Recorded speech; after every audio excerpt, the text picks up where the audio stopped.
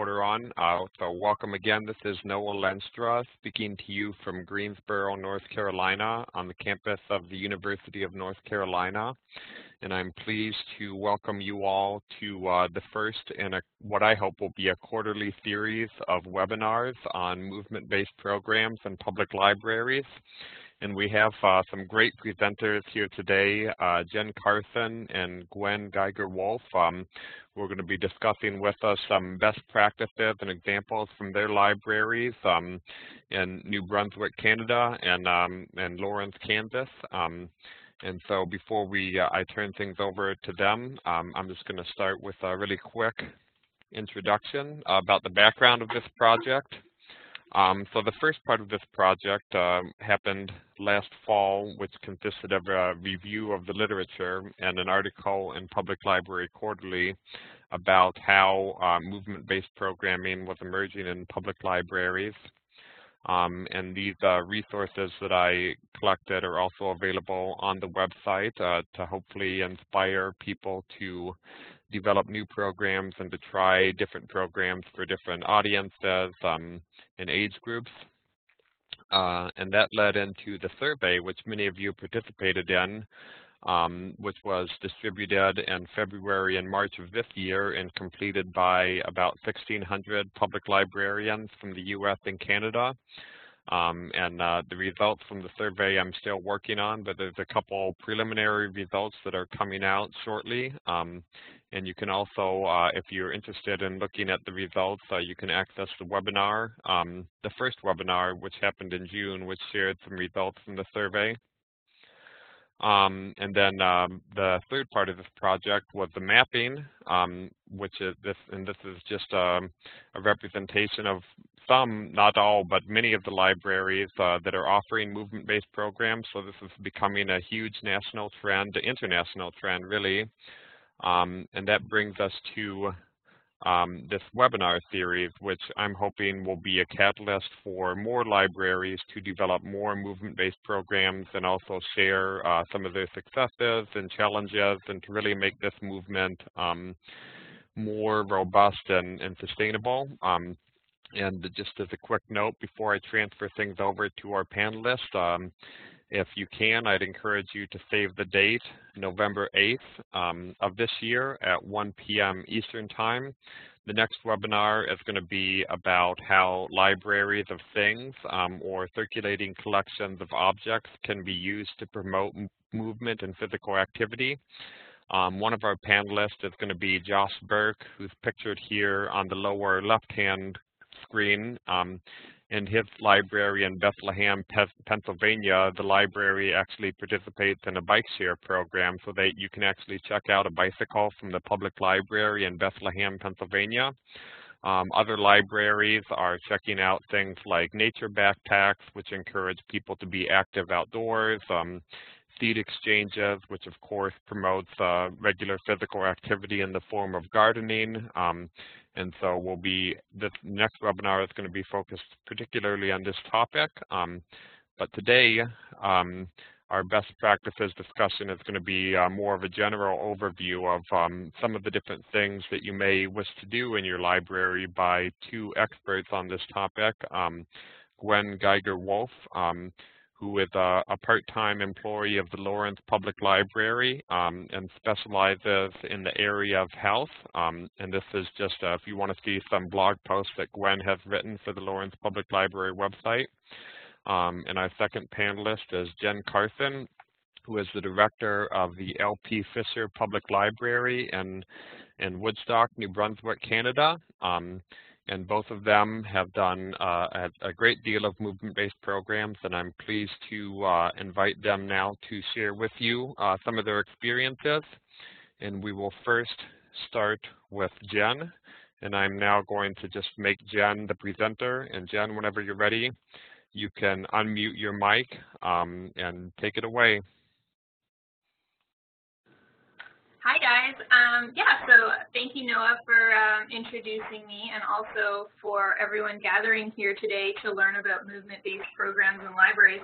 I think probably a lot of us are already doing some movement-based programs or we're already active ourselves and want to want to bring that into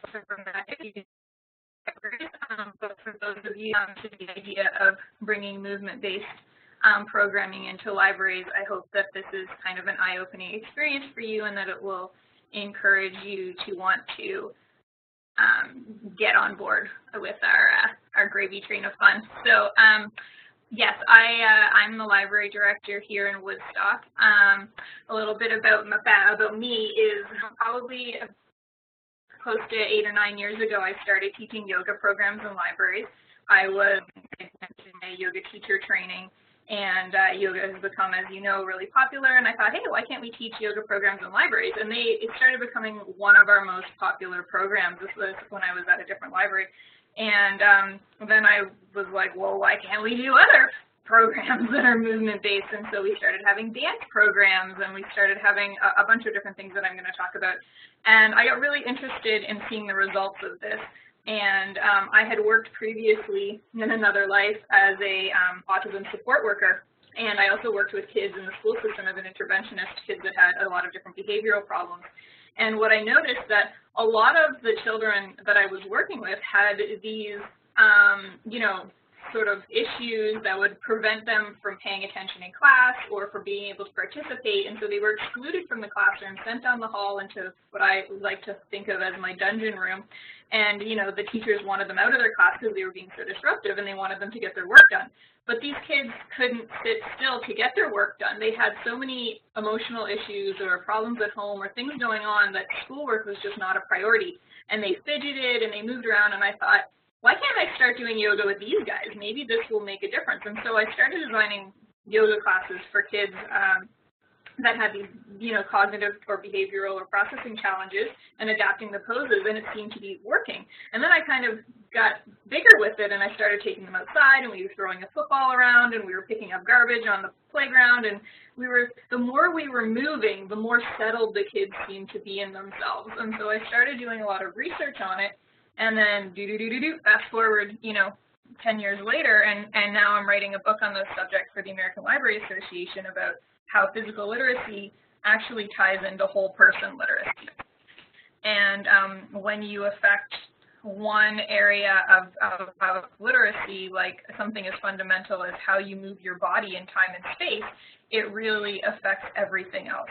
So when you think about, you know, learning how to hold a pencil properly, if you never develop the skills on how to hold a pencil in the most efficient fashion, you're never going to optimize your ability to write properly. Your literacy skills and your school skills will suffer because of that. And so something as simple as the fine motor skill of holding onto a pencil can really impact long-term things that affect children into adulthood. And as we all know, I know in Canada and in New Brunswick, and probably the same in the States, some of our literacy skills and scores for adults are abysmal. So it's really important that we start early with kids, teaching them these sorts of skills and body awareness skills and learning how to move their body in time and space, and as well giving them the opportunity, because a lot of children today don't get that. They're shuffled from one program to another. They go to school all day, then they go to after-school programs. And as you know, a lot of kids are no longer getting recess at schools or gym classes at school. And, you know, they might have an hour a week, if their parents can afford it, of some sort of organized program like basketball or something like that. But they're not moving all day like we used to when we were you know,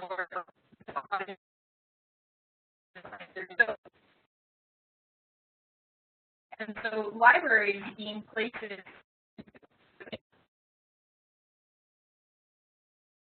information and programs are free to everyone. So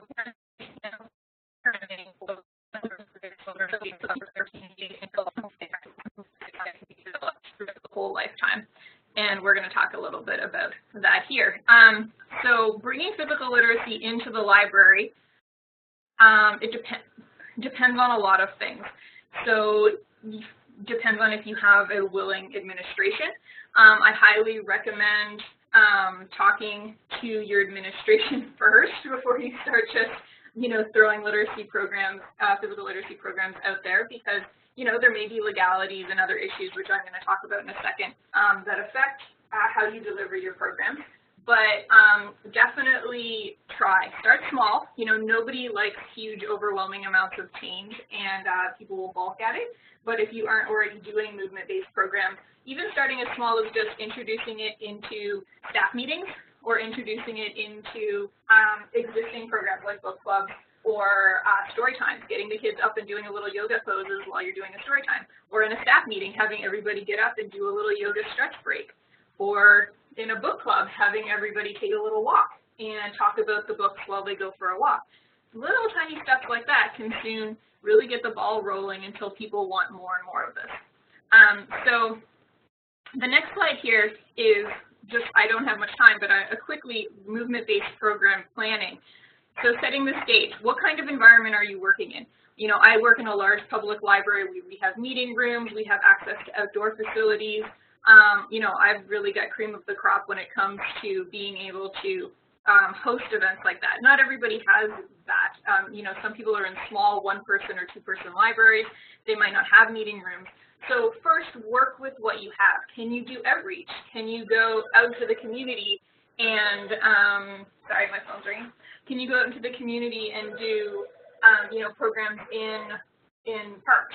Can you go to local gyms? Can you go to the schools and do outreach programs there? You don't, have to get away from the mindset of thinking that things only have to happen within the walls of the library.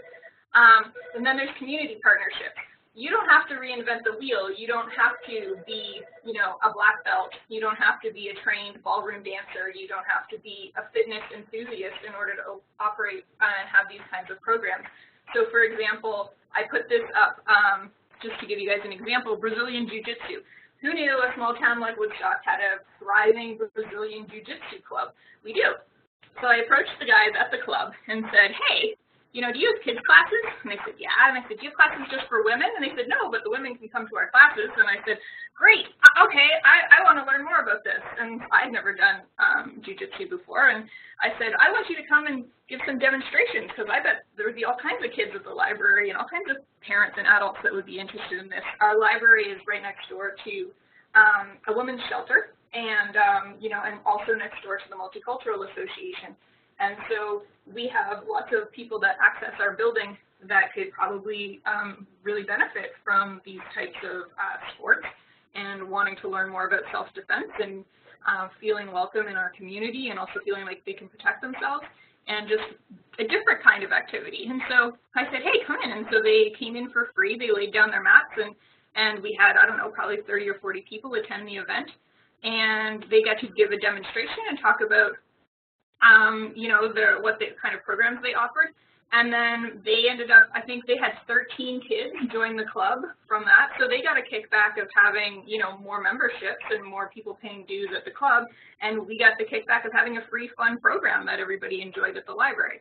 So that's just one way of working with community partners that exist. So, for example, I have a volunteer that comes in and teaches ballroom dance for free. I usually buy her a little thank you present from money given to me by the board to say thank you, but she loves ballroom dancing, and she'll just come in and teach it for us. So there's ways of finding partners and volunteers in your community. You don't have to deliver all these programs yourself. Budgeting is another issue. Of course, in libraries, we're all strapped for cash. The best thing is to try and have free programs, obviously. Trying to get people to volunteer or for some sort of trade, like in the way that we did with the Jiu-Jitsu demo. They got to demonstrate, what they were doing in the community and get more members. You can also apply for grants. I get a lot of grants through, we have something in New Brunswick called GNB, Government of New Brunswick Wellness Fund. And so you can apply for wellness grants, and you can get up to $500. And that's a nice way to be able to pay instructors and things like that. Legalities. I always have a legal waiver form that everyone who participates in our program signs to absolve the library and my staff and the town and the government of any sort of liability. You would have to check with your local authority, your local administration, to make sure that it would apply to your laws. The laws in New Brunswick may be different, but we have, everybody signs that waiver, and if they do not sign it, they don't get to participate. We also sign photo release forms, and we sign video release forms, because I do take a lot of pictures and lots of video because I like to share our programs on the web. In like our Facebook posts for our ballroom dance program sometimes get 7,000 to 8,000 views. We live in a town of 5,000 or 6,000 people, so the fact that we get our our media shared that much tells you that people are really interested in this sort of thing. So getting into the marketing, I market through many venues, Facebook being one of them. We also put, people here still listen to the radio a lot, so we put little spots on the radio. We don't pay for them, they're just public service announcements about our programs. We put it in the newspaper, we put it on our website, and we also create a weekly or monthly calendar, one that goes up on the web and one that goes up in our library's paper copies to hand out, and they go to all the schools as well. And so parents and families get to see like what's coming up in the next month of activities they can take their kids to. So that's just a really quick view of some program planning foundations, and you can always ask me questions later. I know I only have so much time. So here's some examples of program models that we've done here. Every year we do a Kids Kilometer Fun Run. So these are really fun things for the whole family to participate in.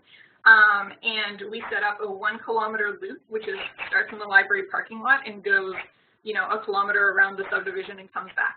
I involve the local police and have them, we do it like 10 o'clock in the morning on a Saturday when it's not busy, and the police block off the street, and we usually involve the River Valley Runners, who's our local running group, and they're all super keen to get people running, and they donate their time and food, and they buy us water bottles to give out to everybody.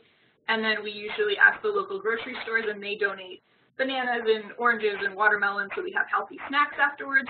And then I usually go out in the community and find a daycare or something like that and ask them if they would donate money for us to buy books. And so we buy a book for every single child that participates. And so instead of getting a finisher's medal or a t-shirt when they sign up, they get a book and they get to take it home. And so at the end of their 1 kilometer run, they get to leave. And one of the best parts is after the run, watching, and the kids are, gotten their fingers all sticky eating their fruit, I quickly learned to buy baby wipes at the table so kids will wipe their fingers off. Then they get their books and they're so excited, and then the parking lot's quiet and all the kids are just sitting on rocks or the lawn, and they're just reading their books after their run out on the road, and it's a really nice experience. Last year we also had a local business donate other prizes, so we ended up giving out water bottles and sunglasses and a whole bunch of other stuff too, which isn't necessary. The kids don't have to have prizes. People will come out just because it's fun. But it's, it's a nice thing for the kids to have a take home. And we get to involve the town and the town services. I also have the ambulance come in just in case, something happens. And I always do a yoga break at the beginning to get everybody stretched and warmed up. And I run with the kids too, and families are welcome to run. And we have people along the route, volunteers in orange vests, to make sure that everybody's safe, and it's a really good event. Then we do something similar every summer where we do a bike clinic. And I get a few people from the community that are really big into bikes, a couple of guys.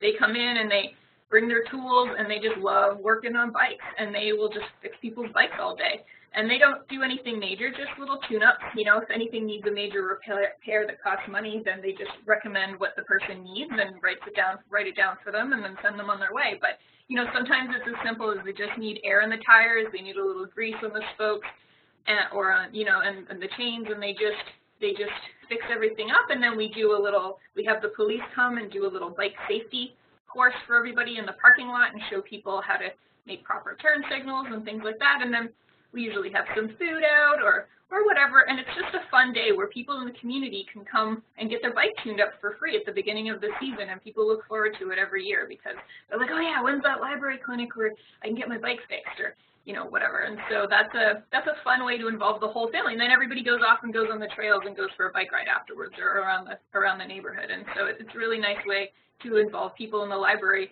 in a way that is unusual and makes people think of us as more of a community center and not just a depository of books.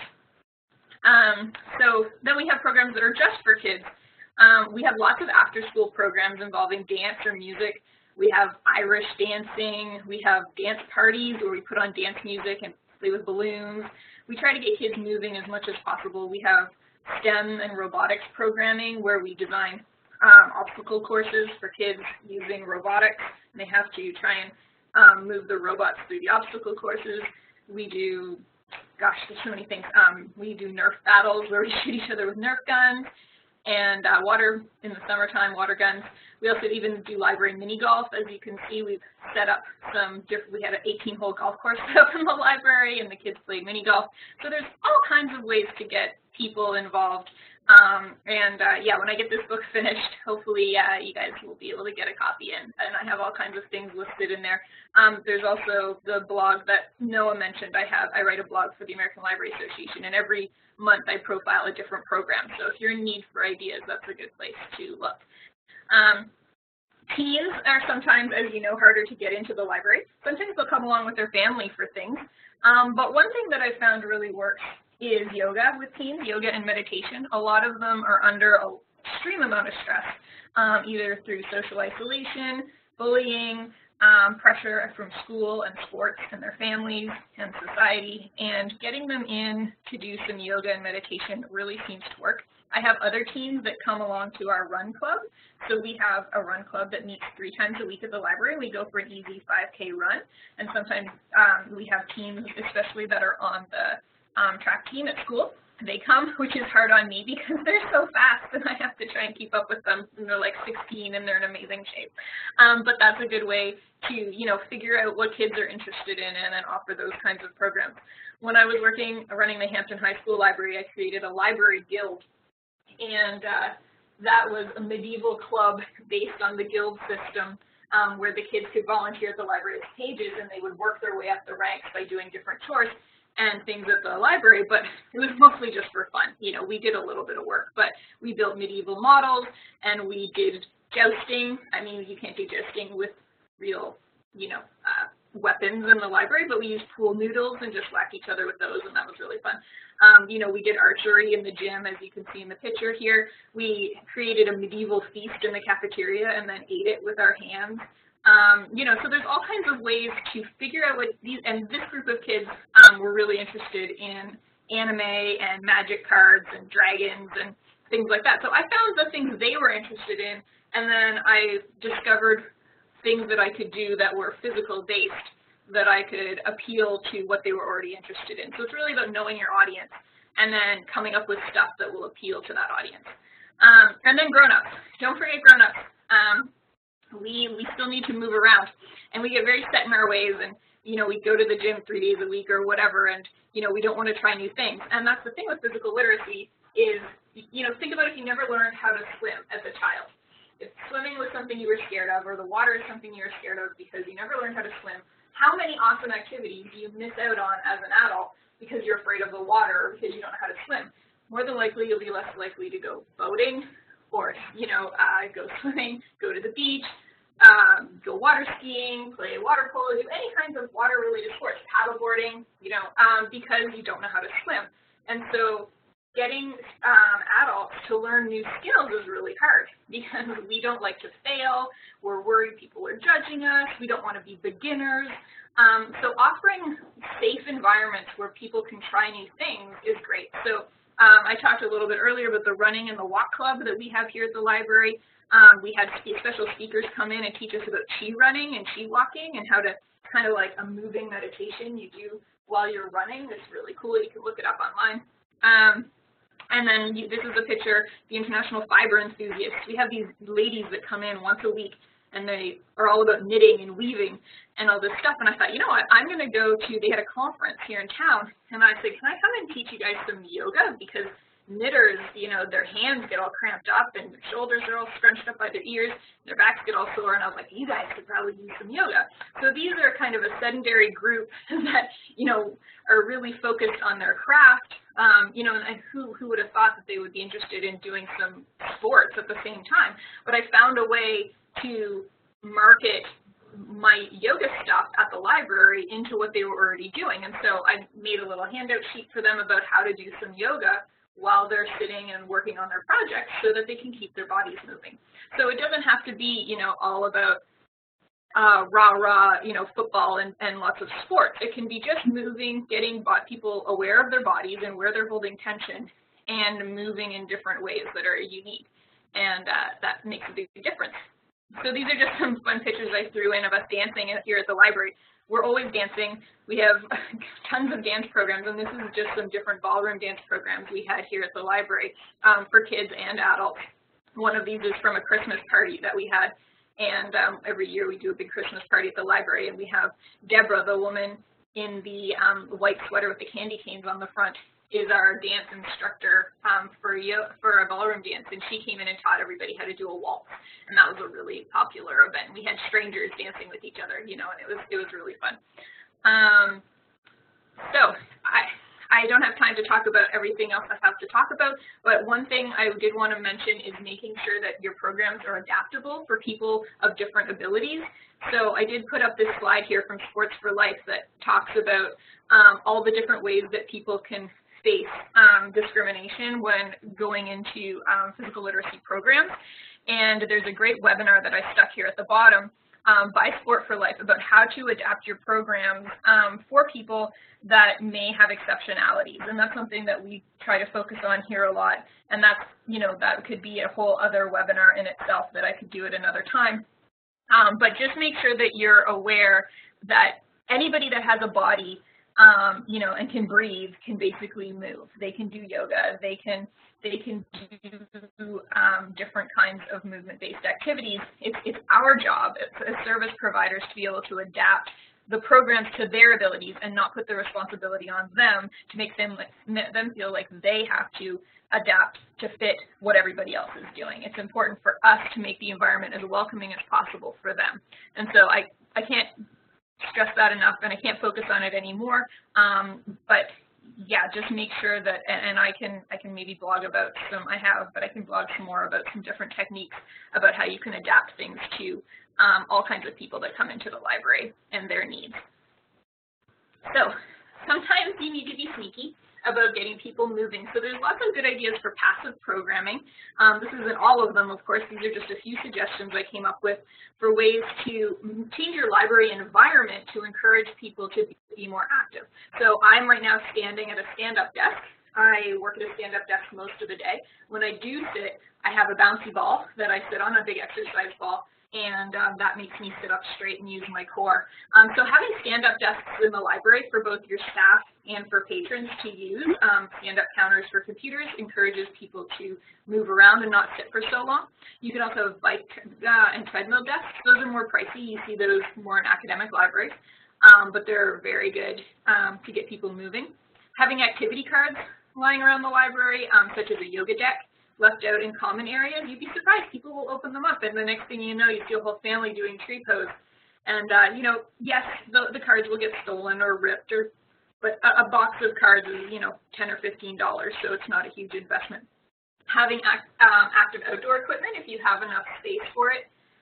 We have a slide here at our library that's portable. It's a plastic one I ordered online. It was $100 and something, and we can take it outside on the lawn for when we do programs outside. We can carry it back in and put it up in the children's department. Just that little slide, the toddlers and the preschoolers love that slide. So just little something like that. If you build a great environment that families see their kids enjoying, they will want to keep coming back to it over and over again. So working with your municipality to have more active equipment in your area is really important. And make sure that you have equipment that is accessible for all bodies. They design swings and things like that now where you can actually lay down, or can be used differently for people that can't necessarily use them the way they are used traditionally. Having different alternative collections. Noah was talking about how he's going to have a webinar about that next time in November. So having pedometers or yoga mats or snowshoes or fit kits or different things like that that people can check out and use either in the library or outside of the library is a great way to get people active without actually doing programming. Having movement stations in libraries. So upstairs we have a dress-up center, we have a puppet theater, we have a hopscotch mat, we have that little slide, all kinds of stuff to keep people moving around in your library. then offering health-related programs, so not necessarily moving during them, but things that promote healthy bodies, so having programs about healthy sleep or healthy digestion or learning about acupuncture or things like that. So having a big display about running and biographies and movies about running or movies about dance. There's a million movies about dancing, so you can make a display about that. So those are just some really quick ideas about passive ways that you can get people moving in libraries. Make sure your staff are also taken care of. I did for about 6 months. I did a yoga program at our regional office when I was working down in Fredericton. And once a week, we did a 15-minute yoga break. That's it. These were with cataloging librarians and technicians who sat all day at desks doing data entry. They were not necessarily the most active and fit people, one of whom, she's like in her 80s, but she got down and participated with us. But they were keen because they were sore. They were tired. They were sitting all day. Though they were nervous about trying it, I started with them. And then these are the results of just those few months of program delivery with them. That 100% of them, when they returned to their desk, felt more focused. Most of them felt more connected to their work environment, and they felt more grounded in themselves.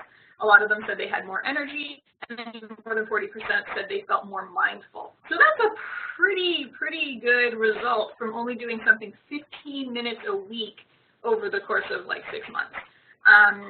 So getting your staff up and moving either in PD days, professional development days, or during meetings, or just having the work environment structured so that people are able to move more really helps. So I always offer when I do one-on-ones with my staff, do you want to sit in my office or do you want to go for a walk? We can go get a coffee and go for a walk around the block. I mean, not all of you are going to be able to do that because you might work in a 1- or 2-person library. But for me, I have that ability, and I'm like, do you want to move or do you want to sit? I always give them the option. And so that just little things like that can really help. Even, taking a few moments to set reminders on everybody's clocks to have movement breaks or bathroom breaks or things like that. We'll just give everybody a chance to remind themselves to get up and move around. So that's all the time I have right now to talk about this stuff, but I'm going to turn it over to Gwen and Noah, and you guys can ask me questions if you need to at the end. Thanks. Bye. Great. Thanks, Jen. And yeah, we should hopefully have some time for a lot of Q&A. So make sure to make a note of your question for Jen, and we'll have plenty of time, hopefully, towards the end to talk about them. Now I'm going to turn things over to Gwen, who, as I said, works at Lawrence Public Library, and does a lot of her time is focused on initiatives related to health. And Gwen, whenever you're ready, you now can advance the slides and take it away whenever you're ready. Okay, great. Thank you so much. And Jen, it sounds like you're doing amazing work where you are. I really like a lot of the tips that I've already picked up, like the books as prizes. I love the bike clinic idea. Those were really great suggestions. It's exciting to see how many people across the country are already involved in movement-based programming. The report of 1,600 librarians that participated in your survey alone is pretty incredible. But again, I'm Gwen Geiger-Wolf. I'm a part-time information services and health librarian at Lawrence Public Library. And I currently lead a steering committee that we call the Health Mashers here at the library. And they're really health partners that help assist us in program planning and facilitating collaboration within our partnerships in the community. I'm also a communications coordinator for the Healthy Food for All work group here in Lawrence, which is a part of our local health coalition called Live Well Lawrence. Gwen, sorry to interrupt. I think your mic is pretty quiet. If you could move closer to the mic, the audio. Okay, does that help? Can you hear me now? I can hear you fine. I'm not sure if other people can. If you're not having a headset on, you may have some difficulties hearing. But the audio, yeah, it sounds like it's coming through better. Is it okay? It's better now. I just turned the volume up. So if that's better, I'll try and speak more loudly too. Yeah, it sounds like it's better. Sorry about that. Yeah, go ahead. Okay, no problem. So I'm going to spend a little bit of time talking about what our library is doing currently around the area of health and movement programs, and then finish up with a discussion a little bit about collaboration in your community. Okay, so I live in Lawrence, Kansas, which is in the northeast Kansas region. We're located between Kansas City and Topeka. And we have a single branch library of about 95,000 people, or that we serve a community of 95,000 people. I'm a newcomer to Lawrence. I've been here about 6 years, and I moved here from Eugene, Oregon. And I was really pleased to discover just how welcoming this community is, how unique it is, what a rich history it has, including we have the University of Kansas. It's the birthplace of basketball. I never knew that until I moved here. And we've been home to writers William Burroughs and Langston Hughes. Our library specifically, in about 2010, our community decided to allocate funds for a renovation and expansion, which completely transformed our library and gave us quite a few more square feet for books and collections. And we opened in 2014 in July. And part of this process was also developing a relationship with our local hospital and United Way to develop some area of health. And what we ended up with was something that we call the Health Spot. And it's really this partnership that helps to bring more accessible, high-quality health information to our community.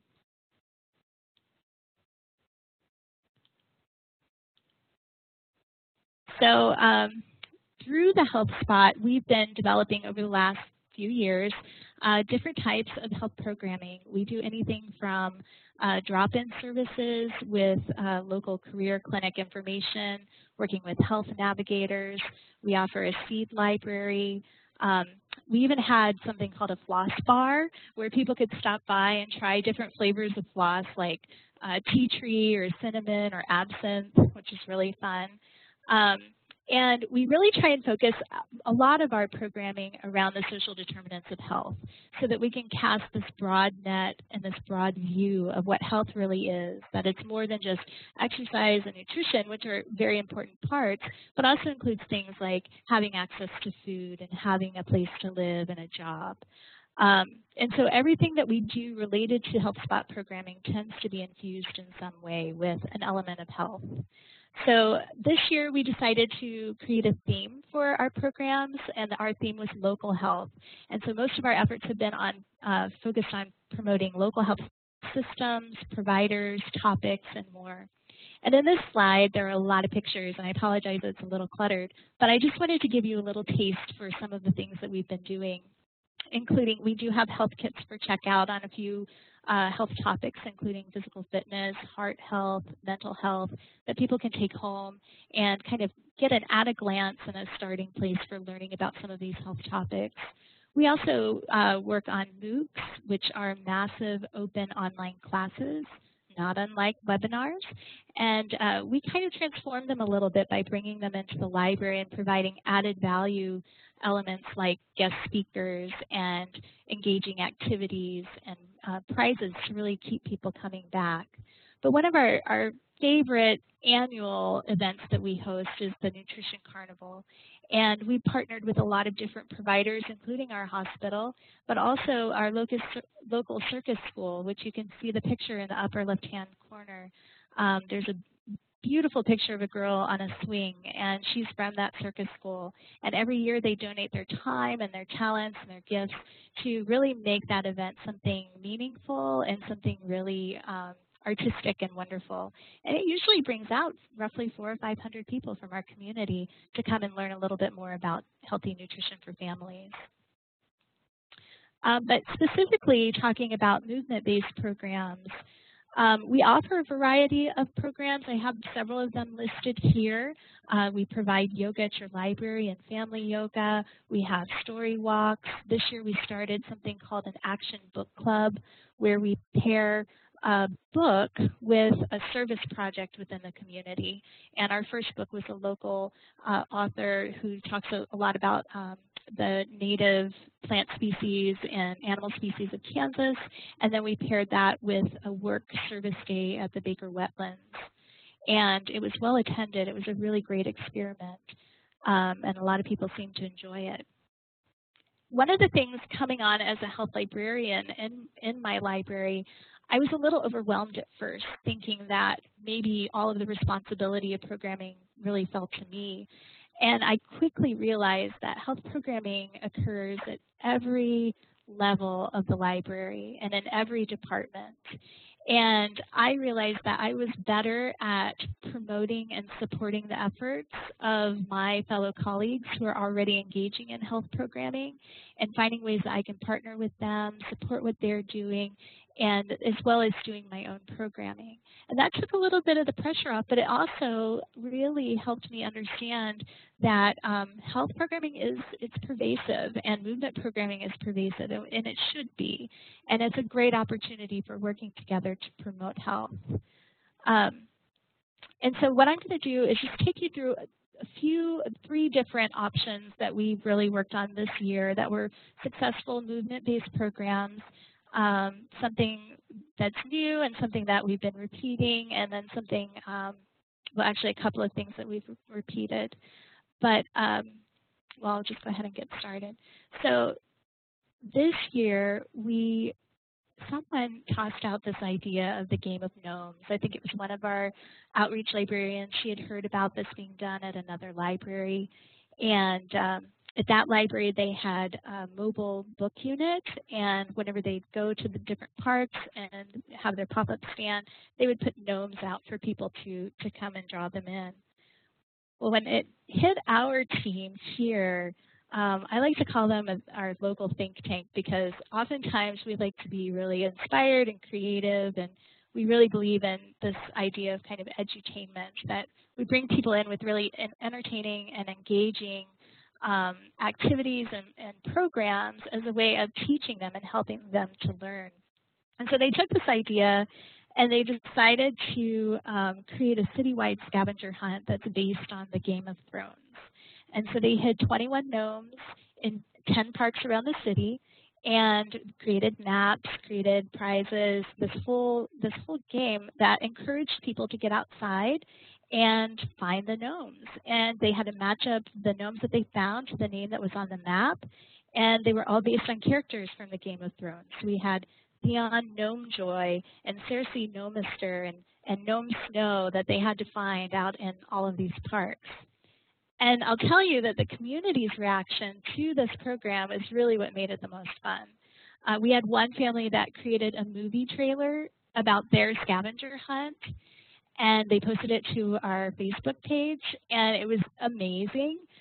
We had others that created spoofs of the game by making Lego gnomes and penguin gnomes and hiding those out in the parks, and it was clear that people were really enjoying it. And, you know, we had maps and prizes, but I think really just the novelty and the fun idea that families could go and do something really engaging and get them outside and get them wandering through the parks was really one of the best benefits of this program. Another program that we brought back this year, we started it last year, is what we call our Fitness Fridays. And this year, for a full 9 weeks, we had booked out a Fitness Friday every week. It actually turned into 11 weeks because we did have 2 rain days, so we were able to schedule the 2 additional days at the end of the season. And we partnered with local instructors from gyms, our Parks and Recreation Department, and other fitness organizations to come in and offer sampler classes on our library lawn every Friday at 7 a.m. And we had anything from Tai Chi to yoga. We had capoeira with the local University of Kansas Capoeira Club, and a special kind of high-intensity pain that one of our local gyms likes to call the library grind, it was very good. It definitely made us sweat.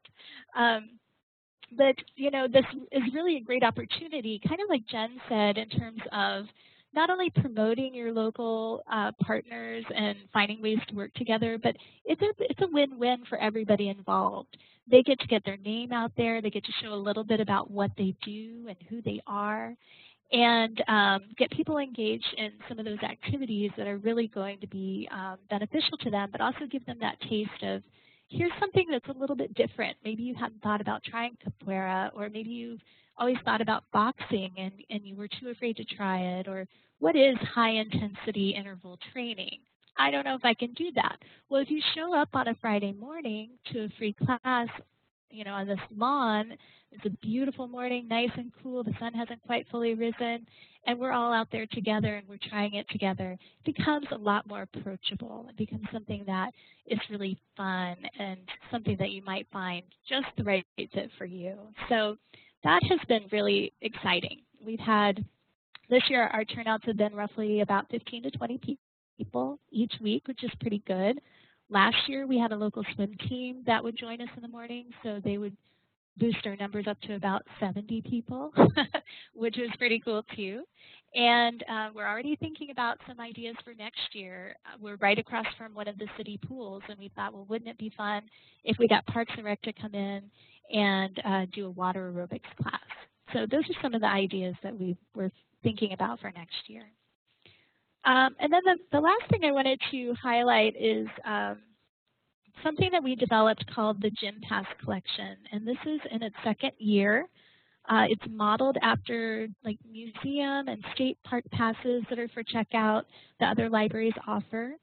And we partnered with 3 local gyms to provide month-long memberships for checkout. So the idea was really that free passes that you get from a gym that might be for a day or even a week doesn't really give you enough time to see how a gym might fit into your real life.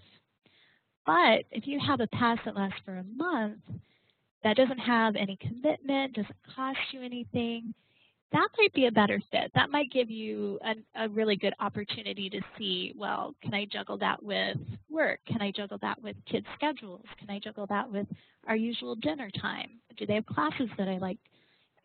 All of those realities that you can't really see in a 2-day pass. Maybe a 28-day pass would work.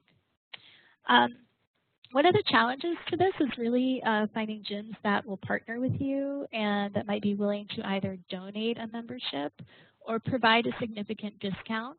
All of our passes have either been donated or paid for with a local grant. That can make a huge difference.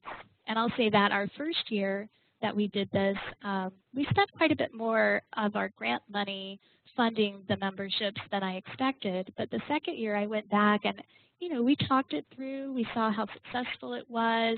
The gyms were seeing the benefits on their end, and they were more willing to do donations and deep discounts so that it could be even more affordable. And so that's where some of that relationship building really makes all the difference. But overall, we've had this collection now that we're in our second year, and we've had a consistent wait list for each of the gyms. And people are really enjoying it. And it's been called the best kept secret. Even though we're promoting it, people don't always know that this is available. But it is. It's a really nice opportunity for them to connect not only with the library, but also with the local gyms in town. So the next part that I want to talk a little bit about is kind of echoing a little bit of what Jen has said, that we couldn't really do half of our programming, our health programming, our movement-based programming that we do if we didn't collaborate. And the partnership piece is really so critical, but it can be a challenge to figure out. So I want to finish up by talking a little bit about how we've approached that.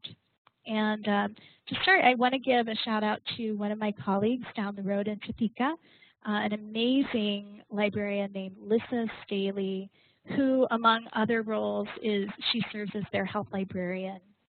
And over the last few years, she and we partnered together to talk about different accessible ways to collaborate with our community for health. And we presented a few times about this idea. And one of the things that we did was we created a resource activity book to help librarians address their unique needs regarding collaboration and how to build collaboration solutions in an engaging and fun way that's meaningful for your community. We like to have fun when we get together. She's a high energy person and we really get along. So we decided we would make an activity book, and we call it Make Friends, Get Healthy. And it's a literal activity book. It has crossword puzzles, Mad Libs, the works. And even though it's cloaked in fun, it's actually a really effective tool for learning about resources and teasing out different strategies for finding your community's unique needs and ways to meet those needs. And I went ahead and shared that with Noah today, and I'm happy for him to go ahead and send that out to anyone who's interested. But one of the primary takeaways from that resource that may help in discovering what your library has to offer other organizations in your community, and you might already have this figured out, but as a relatively new librarian, I'm new to this field. I've been in libraries now for about 4 years, but I've only been a librarian now for about 2 years.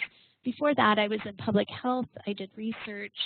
So I have a long way to go in terms of learning how libraries work and how to fit in, and how do you balance this health promotion and health information line that we walk every day.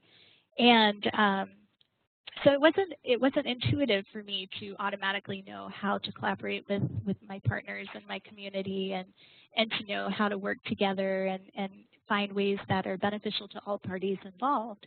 And so that's hopefully what this resource will help you do. But after talking to a lot of librarians and kind of gleaning from their experiences and hearing what they had to say, I boiled it down to really 3 takeaways. That's a great place to start. And 3 simple things. I call it place, space, and promotion. And it's interesting because after listening to Jen, I feel like she's figured a lot of this out as well. She talked a lot about all of these elements. And but when I think about kind of where do you start when you approach your community members and when you're looking for people to partner with, what do you have to offer them? And thinking in terms of these 3 simple things kind of helps. So place, the library is always the most recognizable, easily located, reliable resource in your community. And pretty much everybody knows where the library is. And that's a visibility that can be leveraged, and you can lend that out to other people to be an asset to their work. And so thinking a little bit about how the visibility of your library benefits potential partners it can be a really important key. In addition, space. You definitely have areas in and around your library that are usable for a lot of different needs. And community organizations, they don't always think about that. They don't always know what it is that you have to offer. And oftentimes they're in need of those spaces, especially nonprofits, smaller organizations. Maybe they don't even have a conference room. So thinking about what sort of spaces does your library have that you could offer and make available. Our library, we're lucky to have quiet spaces. We have some study rooms, meeting rooms, and an auditorium, as well as our lawn where we've hosted events before too. So those are all options that you can provide. And even being able to say, I have a meeting room. Can I help you schedule that meeting room for your next conference?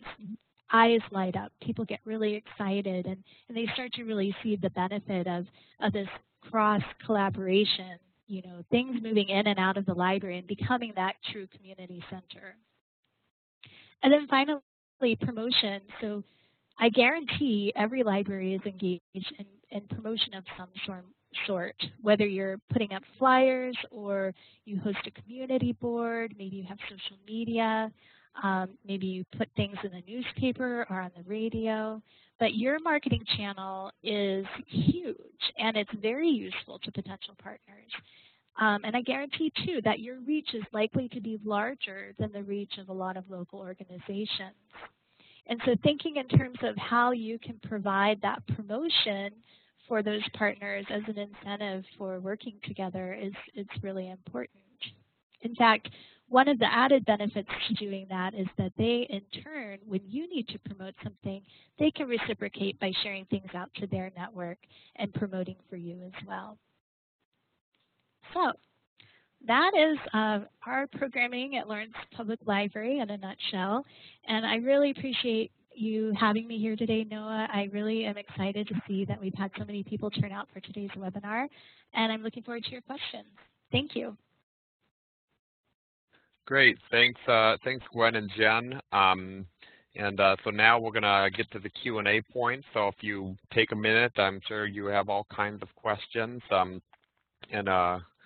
I can circulate the contact information, but go ahead and take a minute to write down your questions. And I'm sure you have a lot. So with an online webinar, there's always a little bit of a lag because it takes people a minute to get their questions out. But while you are typing in your questions for Gwen and Jen, I'm just going to thank Gwen and Jen again for wonderful presentations. Just so inspiring to see what's possible in libraries, and lots of really great ideas. And one big takeaway for me is the importance of relationships and collaborations. I think both in Gwen and Jen's presentation that really came across is that this is something, a type of programming that libraries don't and probably can't do on their own, but by working with other groups in town, other for-profit and non-profit entities, city government. There's a lot that libraries can do, and so it's great to hear. And we have our first question now. I believe this is for Gwen. So Shannon asks, are the gym passes single passes or family passes? The gym passes are single passes. A lot of the gyms in town don't have programs for children under the age of 18. And so that's actually one of our terms of use, is that you must be 18 years old and older in order to check out the pass. Yeah, great question. And another question for Gwen from Elizabeth. Elizabeth asked, can you give an example of the contents of one of your health kits that you circulate? Sure. Currently, like in our physical activity health kit, we have books on maybe walking, different strategies for walking, beginning running. We also offer some DVDs, fitness DVDs. I have a yoga deck, one of Jen's yoga decks in there, as well as this band that I found that gives you a lot of different body weight exercises that you can do in your home. So we try and take the approach of a variety of media that we put into the health kits, and then I also have a sleeve of free resources. So some of these are brochures and handouts that we get from our local hospital about how to exercise and take care of your body, as well as information, health resources, books in our library that people can explore, other online resources, stuff like that. And Gwen, it looks like there's another question here about the gym passes. Are people able to request them in advance? So do you have some kind of hold system for the passes? We do. Because it's been new, and also our library kind of went through an ILS shift over the last year or so. We created a manual checkout system, but we're getting ready to integrate this into our ILS so that it will be an automatic checkout. But we still filter this through a main service point. So if someone wants to check one out, they come to what we call our Ask Desk, which is our reference desk, and pick it up there. And then we're able to tell them a little bit of information about the terms of use and how to use it and what's included in the packet, and they can check that out. But we do have a wait list and basically a holds list for that. Great, thanks, Gwen. And I think this question is probably more for Jen. I know, Jen, you said that you've been offering yoga classes at your library for many, many years.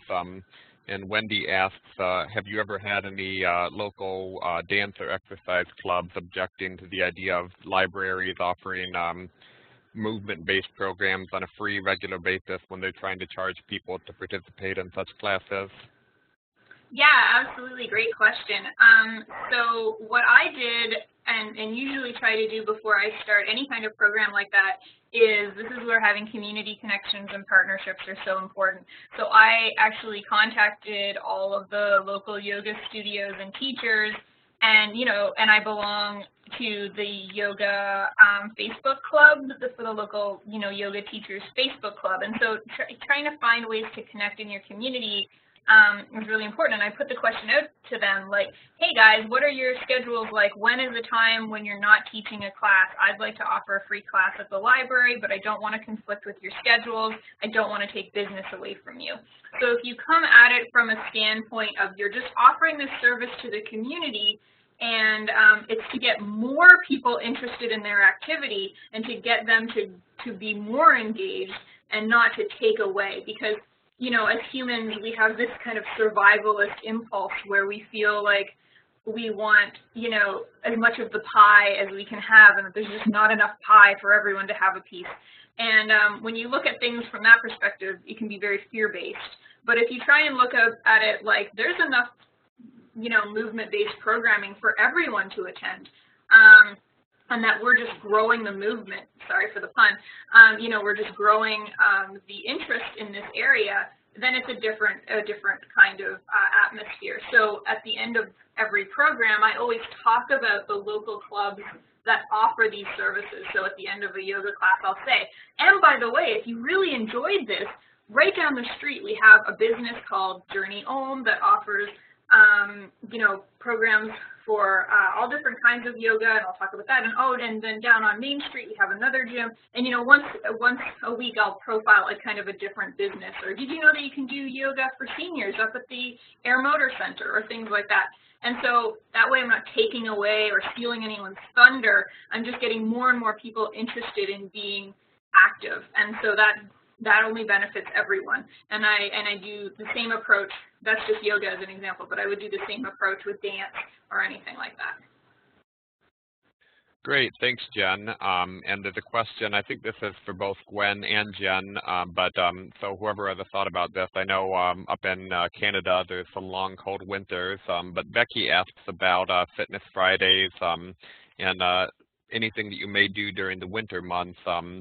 And so I'd love to hear from either Gwen or Jen any ideas for winter-specific health and wellness programs that you may have tried.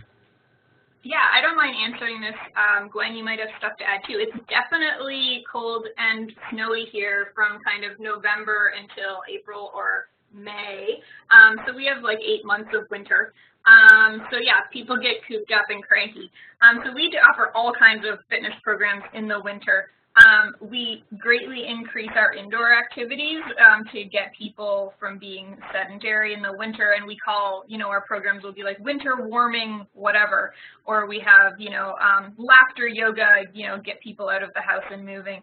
But we do things outdoors as well. So I'm working on a partnership right now to have snowshoes as a checkout item, as an alternative collection, and that's funded through a grant, a fitness grant here, to buy fitness equipment. And so we're partnering with the Meduxnikeg Preserve, which is a local nature preserve. And so people can come to the library and check out these snowshoes, and then what they can do is when they get their snowshoes, they get a map of the preserve, and we encourage them to go try out the trails. And so the Meduxnikeg Preserve gets more visitors, and hopefully, you know, more people interested in contributing to their nonprofit organization. And keeping it going, and we get to have people come into the library and check out snowshoes. So that's something that we do. We also do a Christmas program every year, holiday. We don't, you know, it's non-denominational.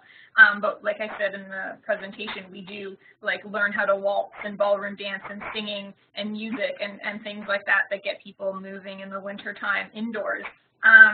There are sliding parties that happen here that are put on by the municipality. I have yet to figure out a way how to weasel the library into the monthly sliding parties they have up at the golf course, but I'm going to find out a way to see if our library can get more involved in that as well, because that's a big draw. They get 500 or 600 people out to the sliding party once a month, and they have a big bonfire and roast hot dogs and have hot chocolate. We also last year had a hot chocolate contest, tasting contest. Now that might not seem like a very healthy program, but we offer dairy-free options and coconut milk and healthy toppings and all sorts of stuff.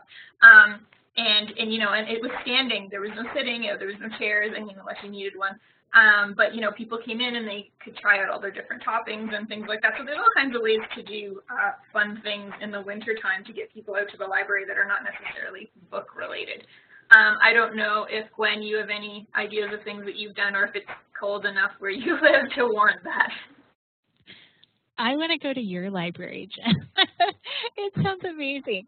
But we do have winter in Kansas. We do. I will say it's sunnier than I could have imagined moving here from the Northwest. And, you know, in terms of movement-based activities, it's something I think we're really growing. But our library, we do bring in like a temporary skating rink over on our library lawn. And we usually bring that in between November and February. So that brings some movement in. And then last year we started what we call light reading program, where we offer light boxes in our auditorium and set up kind of a really nice reading space for people to come in and use that as a therapeutic resource for the winter months. And then this year, I've been working on putting together kind of another one of those MOOCs that I mentioned, the classes, and it's a winter wellness class. And so my plan is to kind of take a broad spectrum of different health modalities that you can use in the winter to keep yourself healthy. And I'm also working with someone who includes things like the light boxes and exercise and fish oil and some of the natural methods that you can use, you know, anytime to help keep you healthy. So those are just a few of the things that we're working on for the winter. But usually by the time I'm hitting the end of the year, we're already gearing up for our seed library, which does take a lot of our time and momentum to get everything ready, packaged, and going. So that we can launch in late February. Yeah, Gwen, that's something we do here too. We have a seed library, and we do a lot of programming from January, February onwards, because of course we can't break ground here until the frost is out in May. So we have lots of people that are like, their green thumbs are just itching to get into doing stuff, and so we, you know, we'll create terrariums, however you say that, you know, or do some indoor sort of gardening things with house plants or seed sorting, or, you know, talking about seed saving and having people come in for different gardening related programs when they can't actually get outside to do a whole lot. But we'll even talk about winter gardening, and people can set up cold frames and boxes like that. And another thing I thought of that you guys might be interested in is our running programs in the winter. We do something every year called the Reindeer Run. You might have also heard of the Santa Shuffle that's done by the Running Room. Ours is kind of a ripoff. We call it the Reindeer Run. And we get everybody to participate. Kids love it. They wear reindeers. You can just get those reindeer antlers from the dollar store, and or Santa hats. And then we do a 1K for the kids and a 5K for the adults. And everybody just puts a small donation in the bin, and then we give it to the Salvation Army. And then afterwards, everyone has hot chocolate and candy canes and healthy food too, you know, like bananas and stuff like that. But that's a fun winter activity. And we go out, you know, even in a snowstorm. We did it last year in 2 inches of slush. And, you know, and that's a really great way to get people active in the wintertime too. Great. Thanks again to Gwen and Jen. This has been a really great discussion. Wish we could spend all day talking, but I don't want to monopolize people's time. I'm sure people have other things they need to get back to, but really appreciate your time, Gwen and Jen. This has been really wonderful, and I just put a couple of links in the chat box if you want to follow Gwen and Jen and stay informed about what they're doing at the Woodstock Public Library and in Lawrence Public Library. Really inspiring. And thanks again for your time. This has been fantastic. And I just want to close by making a quick plug for the next webinar, which is going to be November 8th, 2017, which is another Wednesday at 1 p.m. And we have one confirmed speaker, Josh Burke from the Bethlehem, Pennsylvania Public Library, and we'll have one other librarian speak about another way that they're circulating unorthodox materials to encourage being active and being outdoors. And look forward to that coming up in a few months. And thanks again for everyone. And wish you all the best with your own movement-based programs. And please drop me a line about how things are going at your libraries. All right, thank you. Goodbye.